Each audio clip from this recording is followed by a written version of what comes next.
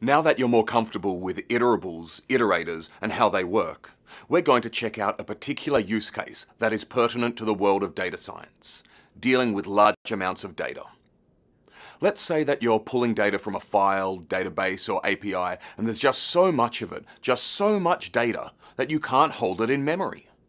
One solution is to load the data in chunks, perform the desired operation or operations on each chunk, store the result, discard the chunk, and then load the next chunk of data.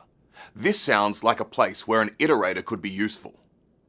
To surmount this challenge, we are going to use the pandas function, read CSV, which provides a wonderful option whereby you can load data in chunks and iterate over them. All we need to do is to specify the chunk using the argument, yep, you guessed it, chunk size. As with much of what we do in data science, this is best illustrated by an example.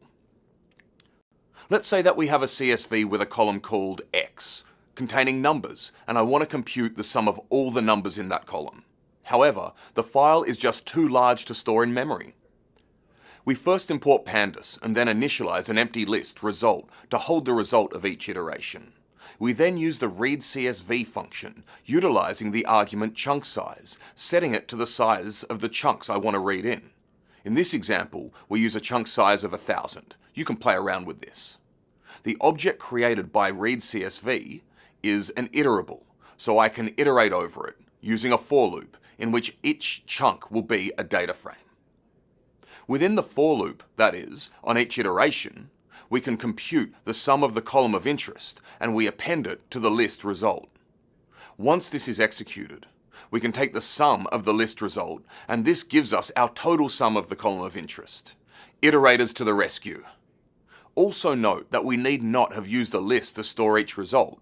We could have initialized total to 0 before iterating over the file and added each sum during the iteration procedure, as you see here. Now things get really cool. You're going to use an iterator to load Twitter data in chunks and perform a similar computation that you did in the prequel to this course.